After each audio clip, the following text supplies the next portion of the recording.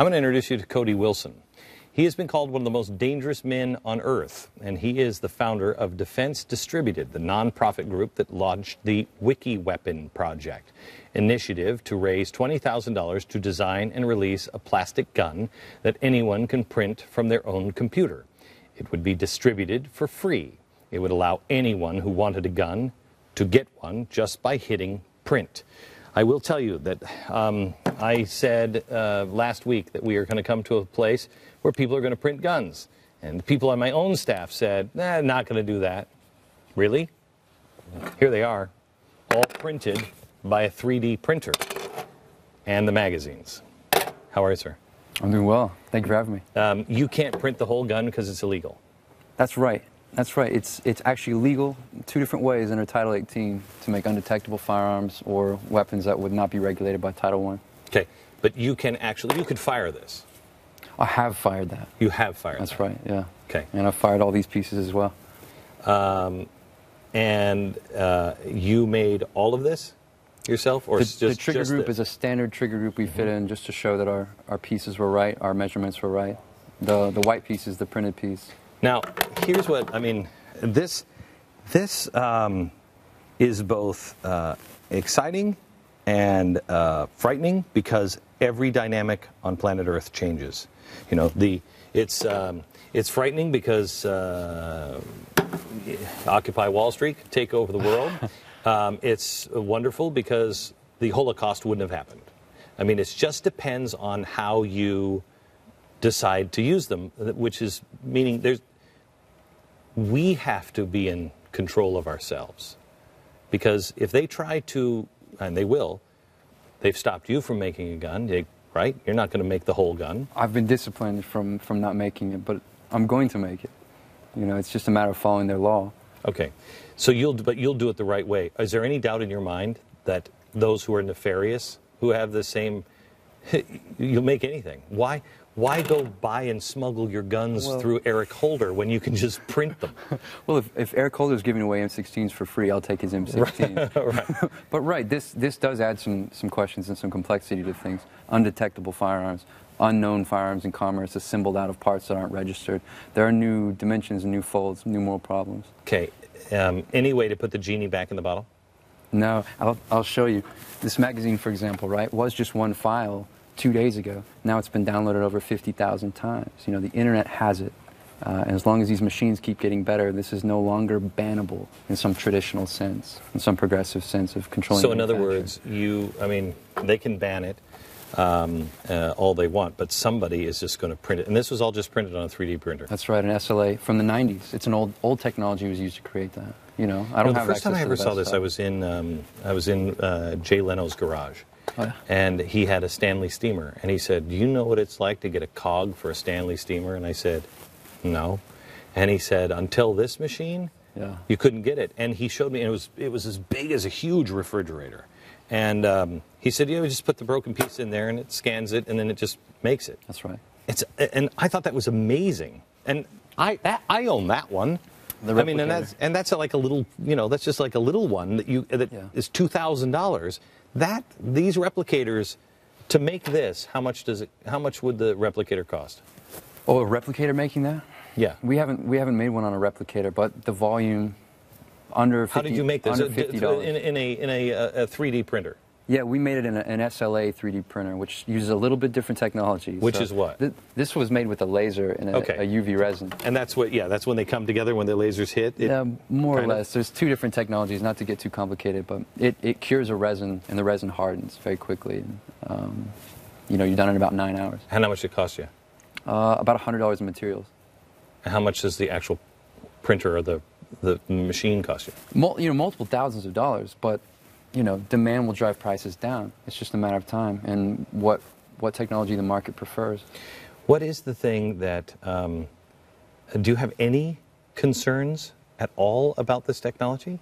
Well, we're doing this project and using this technology as a form of resistance. So it's just a critical use of the technology. Of course, we have concerns at the end of the day, right? But we see liberty under threat. We see sovereignty under threat.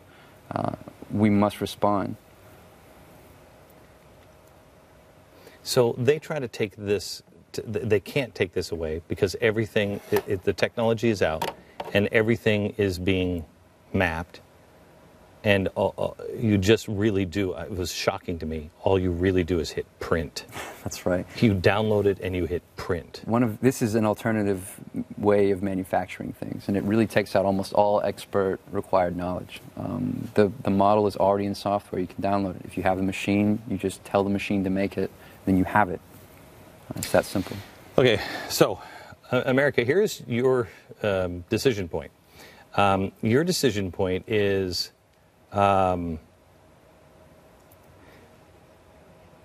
is this guy a hero or a villain?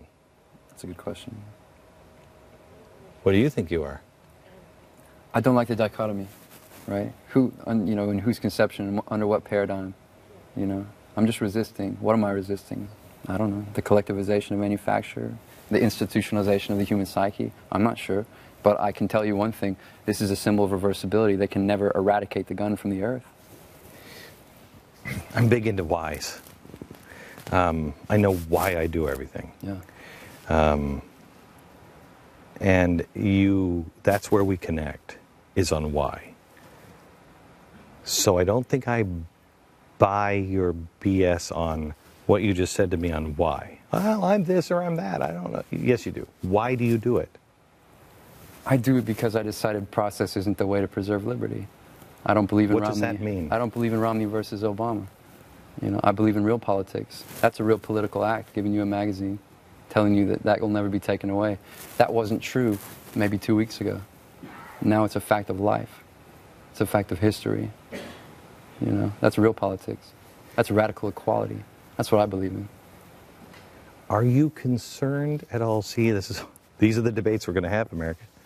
Are you concerned at all about things like, and the gun is somewhat different because this is the great equalizer, if you will. Whoever had the gun manufacturers, whoever controls the gun manufacturers would win until this. Okay. However, just like the music industry and the movie industry, if you can copy things, then somebody who designed this, somebody who spent money and time and effort to design it, you're taking it from them. What happens to the patent? I designed that. That was my property and I gave it away, if we accept that conception of things. So, you're welcome. But... Wait. You didn't... Because you didn't. Somebody else designed... The magazine is our design. It's your design. Defense Distributors' design. Okay. Our proprietary design. This was an old... The AR lower design has been out in the wild for years. It's a mil-spec kind of design. It's not any one person's, although Eugene Stoner has celebrated it. So would you agree that patents are important or not? Oh, okay, down the road.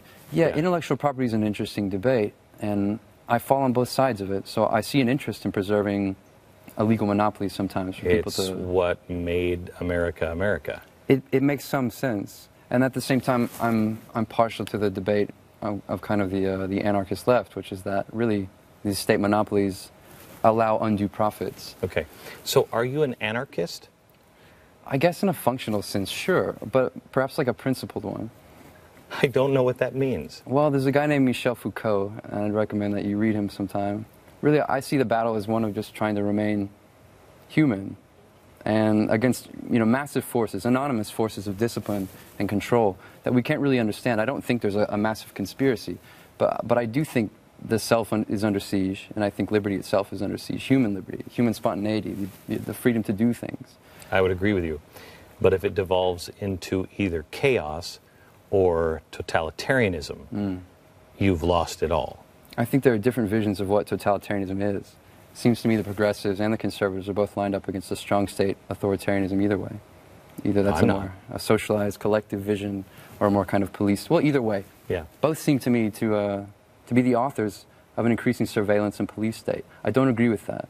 Have you read much about the Articles of Confederation and okay. Yeah, definitely. I mean, there is a point in liberty that even the most libertarian or close to anarchist member of our founders understood you have to have some state power. You have to have some power just to hold things together, limited as possible. I like the argument.